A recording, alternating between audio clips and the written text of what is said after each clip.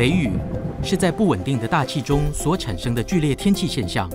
常夹带着瞬间大雨、雷电、强阵风，甚至伴随冰雹发生。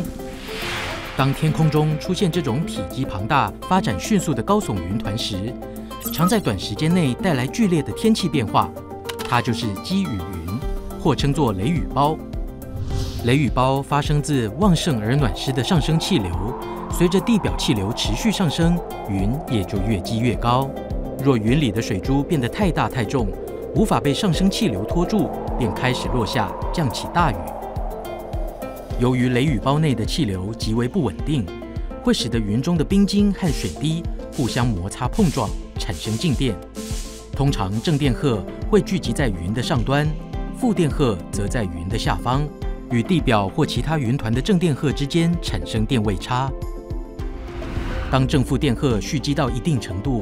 电流会冲破绝缘的空气，并发出强光，形成我们看到的闪电。同时，闪电附近的空气因加热而迅速膨胀爆炸，产生的巨大声响就是雷声。在台湾，随时序接近春天，暖湿空气的影响会越来越明显，雷雨胞也逐渐活跃，因此春雷的出现常被视为季节转换的象征。台湾地区2到6月的雷雨，常是因暖湿空气被锋面抬升，造成强烈上升气流而产生。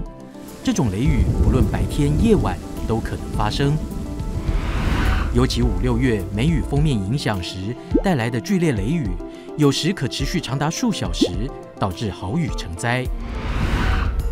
而7到9月间的雷雨，则常来自因暖湿空气在白天受热上升而形成的对流云，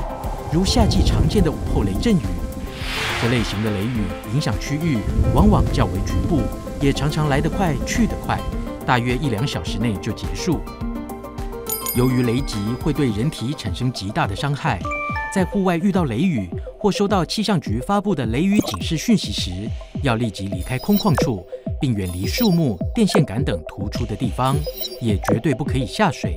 应尽快进入可以避雷的室内或遮蔽处，以确保安全。